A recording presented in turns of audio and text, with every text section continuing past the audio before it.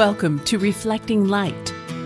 This podcast is about filling the world with light by exploring myth, ancient texts, scripture, great works of world literature, and the works of artists, past and present, for those who have eyes to see and ears to hear. And now, here is your host, Mandy Green. Hello, welcome to the newest season of Reflecting Light. It is wonderful to be back with you. Thank you for reaching out, for the emails, for the texts. I am up to my eyeballs in schoolwork. I started my master's degree at Duke Divinity School, but I'm learning so many amazing things. And of course, what is the beauty of learning amazing things if you're not able to share them? So I will try to keep up the weekly schedule of Reflecting Light for the next several months. If I do happen to miss a week here or there, your patience is appreciated in advance. It gets a little intense over here. For the premiere episode of this season, I wanted to read a few verses from the Gospel of Matthew. And this is a beautiful question for us to think about as we enter, a new season of Reflecting Light, a new way of going deeper than we have before. If you haven't listened to the previous podcasts, I would invite you to do that because all of these tend to lean on each other. Of course, they can stand alone, but if you're able to listen to most of them, there is a progression. And I'm deeply grateful for those of you who have been with me from the beginning, for those who have jumped in the middle, and those who have just started to.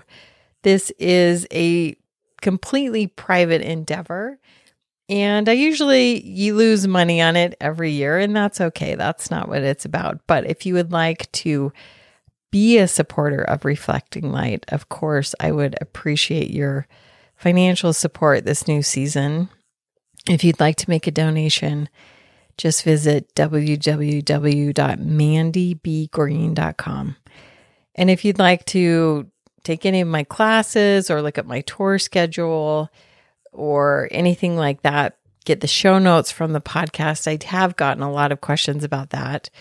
You would go to the same website, click on podcast, and then you can either look at episodes or look at show notes. And that's how you would find the show notes. On every episode, I will have show notes with artwork, usually books that I reference or great quotes. So if you're looking for anything like that, look there in the show notes. Coming up, I will be doing the pilgrimage to France. The Mary Magdalene pilgrimage is scheduled for April of 2024.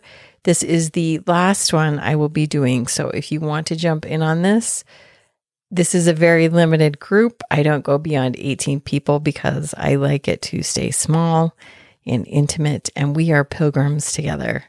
So if you'd like to do that, I would invite you to take that opportunity.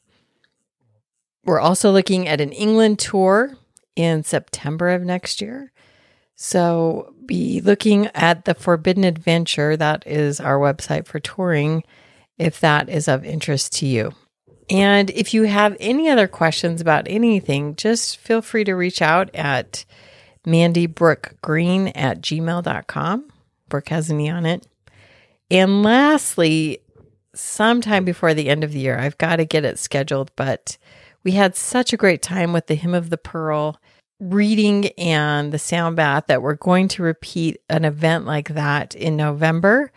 I'm going to be talking specifically about the goddess Wisdom in the Old Testament, and then Chanel Palmer has graciously agreed to lead us in a yoga practice, and that will be at Purify Wellness Center. I'm assuming the ticket price will be the same, $20 for about a 2.5-hour event together. It's a great way to meet, to connect, to find like souls. I love meeting you in person. COVID has been brutal on that, and I'm so grateful to those who came. It was lovely to meet you, and it was lovely to be in that space together. All right, enough of that. Let's jump into our text. We're going to be looking at Matthew chapter 16, beginning with verse 13. Now, when Jesus came into the district of Caesarea Philippi, he asked his disciples, "Who do people say that the Son of Man is?" Now, Caesarea Philippi is in the north of Israel. It's actually very close to what is today the Syrian border. And it was anciently a place of a spring. If you go there today, it's got this flowing water, which is really always a sign of some type of temple. Now, during the Lord's time, it had been changed and dedicated to the god Pan, but you can still go to the base of Caesarea Philippi, and there's a spring there that flows right out of Mount Hermon. And the spring is one of the sources of the Jordan River. So we have this place of living water. It's at the base of Mount Hermon, which some say is a possible site of the Mount of Transfiguration. Mount Hermon is one of the few places in Israel that gets snowfall, so it's very high up. And you're here in this place that's been converted to a temple to the god Pan. But here's the Lord, and I love this question. Who do people say that the Son of Man is? And they said, some say you're John the Baptist, others Elijah, and still others Jeremiah or one of the prophets. So there's a lot of mixed review here about who Jesus is. He said to them, "But who do you say that I am?" And that really is the question.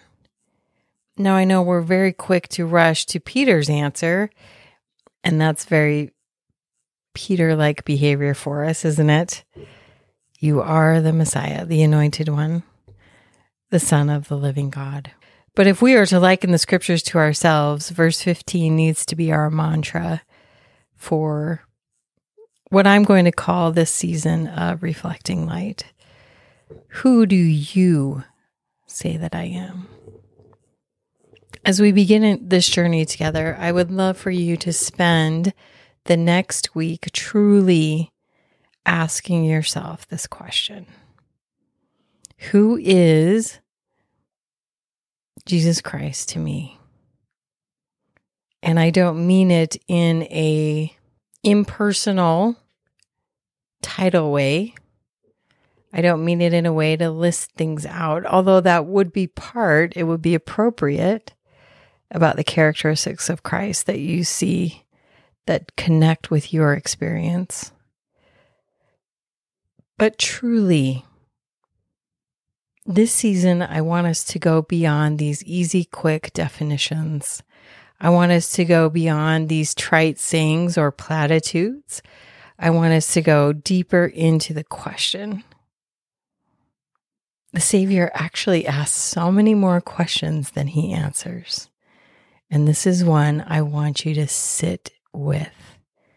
I want you to sit in this space and have the Lord ask you, "But whom do you say that I am?" And I would invite you to spend some time with that question. Who is the Savior to you? And think about it. Think about what it is that he actually is to you. Now, the beauty of this verse, if you really look at it, whom do ye say I am? I am is one of the titles given to Moses. And so when the Lord says, "Whom say ye that I am?" Feel free to break outside of the New Testament box. Feel free to break outside of the Old Testament box.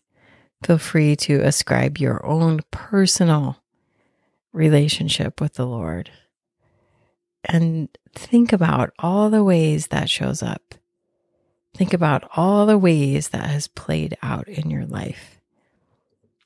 And if you're a little daring, you could perhaps say, I'd love to know you as this. I've read about this aspect of you, but perhaps this is a side of you that I would love to know. The Lord is so much more than we can comprehend. There are more cuts and facets to this diamond than we can possibly begin to comprehend mortally. But there is a part of you that knows the Lord far better than you've ever considered. This is someone who is more familiar to you than yourself, whose face brings you delight and comfort and support, friendship, a strong shoulder, laughter, whatever it is. This is the question I would like to pose to you. Whom do ye say that I am?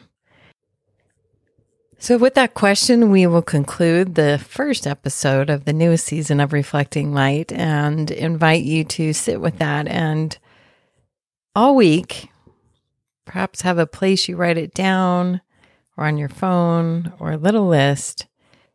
Think of who he is to you. And we will look at different ways of how we can deepen and strengthen our relationship with him. That is the podcast. Thank you so, so much for your support and for joining me each week. It truly means the world to me. Wishing you all so much love and light. Thank you for joining us for Reflecting Light with Mandy Green. If you enjoy this podcast, please leave a good rating and share it with your friends. And remember, your light makes the world a brighter place. Share it.